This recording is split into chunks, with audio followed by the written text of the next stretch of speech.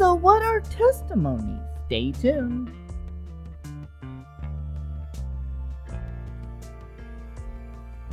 My name is Zeke Matthew, and welcome to Animated Christians. On this channel, we discuss questions about the church as well as original content. Now, I'm not saying all pastors or all churches are like this, since some do walk in their calling. I'm just trying to get rid of the mindset that we created the church to be.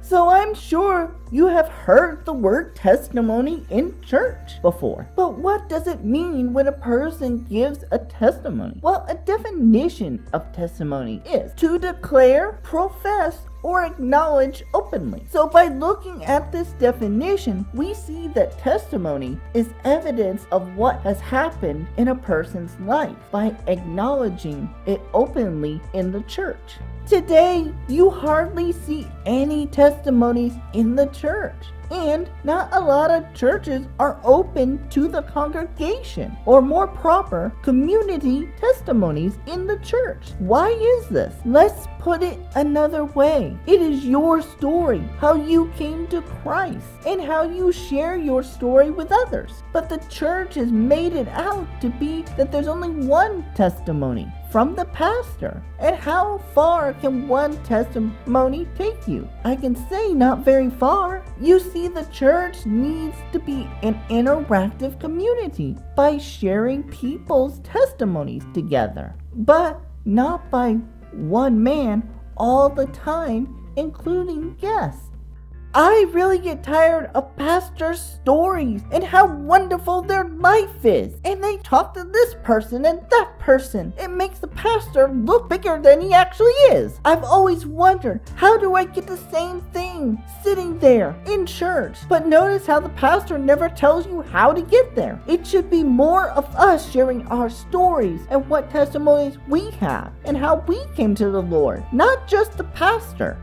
Plus, the church is never still for very long. It's always moving. So why is it when we go to church, we're asked to be still? Yes, I know there are times to be still with God, but that's not what I'm talking about. Think about it for a moment. If a church is always in one location, one pastor, one team, it's what I call a one-man show. But it's always in the same location. This does not mean you can't reach people there and build church families. It's just something I noticed lately, that we're always stuck in one building or one location all the time. And that's not how it's supposed to be, because God is always moving, never staying in one place for very long. The church needs to be moving with God, not against Him.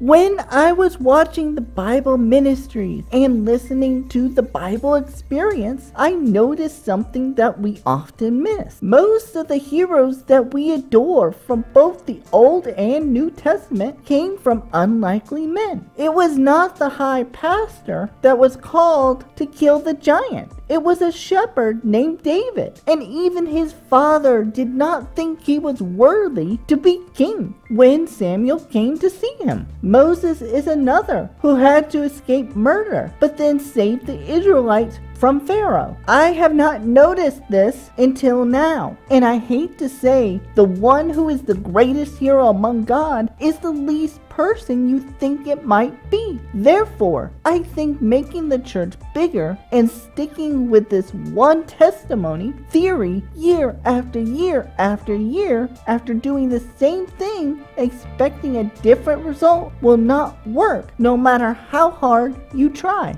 The church is never meant to be called to come to a building and stick there very long. But unfortunately, that's what they teach in church. You teach that the church should stick where it's at without growing. Is that what you mean by bringing people to church? You get them stuck in this tradition when in reality you should be equipping them and sending them out and do the same with the next group? So I wanted to get this off my chest because I think it needs to be said that you pastors, not all of you, are bad, since some of you do walk in your calling, need to give your congregation a chance to share with you their testimonies, whether that be dreams, visions, problems, etc. You need to be approachable, not unapproachable.